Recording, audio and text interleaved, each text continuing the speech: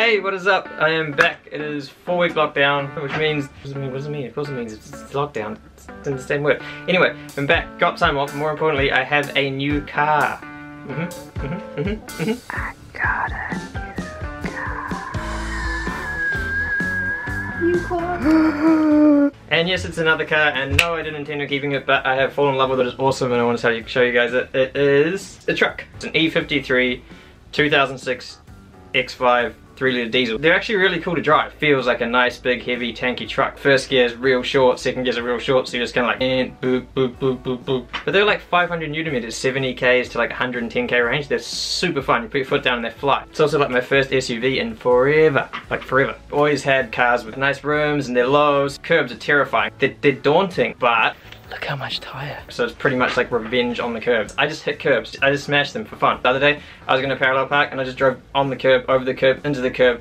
like twice for fun, and then parked into the thing, because it's over. I win. Just destroys the curbs.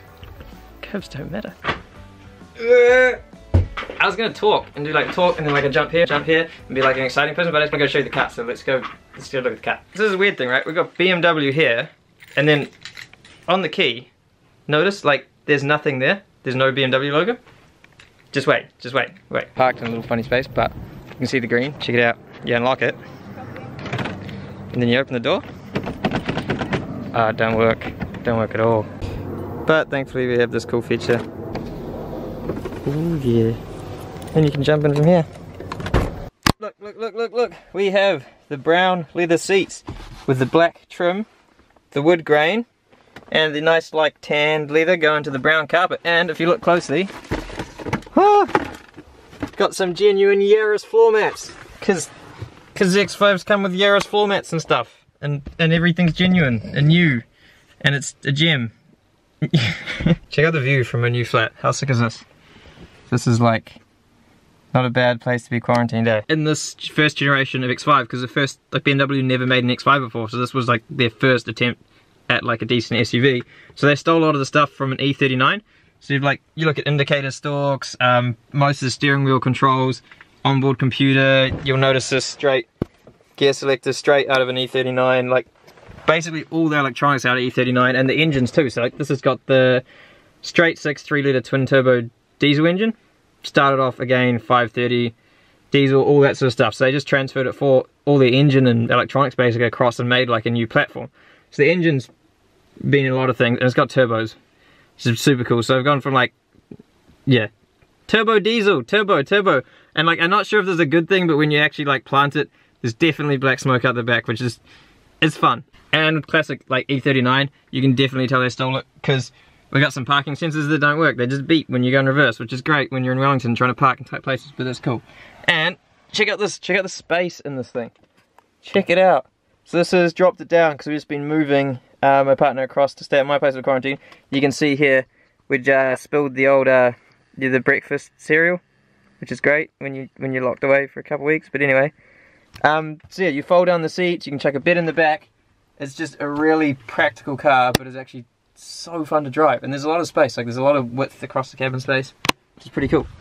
So, moral of the story, I'm pretty much in love with it. Like all my cars, but this one's more. I'll show you a few things on it. So if you look at wing mirrors, they're like chipped and broken, and that one's loose, it doesn't actually click. That one's also smashed. You got like interior trim coming off here. This brown leather, it shouldn't be that brown. There's some filth in it, so we're gonna try to get that out. The carpets, they don't look it in a camera, but I've seen a lot better days, so I'll probably do it tomorrow. I'll do a video tomorrow, so we're just gonna make it, I wanna make it clean, tidy it up, make it real nice, and then start changing stuff on it. But remember on the key, do you remember on the key, this is the weirdest thing to me, okay? So, this key, BMW badge is missing. I'm like, okay, that's cool. That's just, it fell off, something happened. We still have one on here, but when you come outside, if you come outside, there's no badge. That's okay. Outside one fell off. Come to the front one. No badge. Okay, getting weird, but maybe it happens to old ones. Not that I've seen it happen to many old ones in New Zealand with the sun.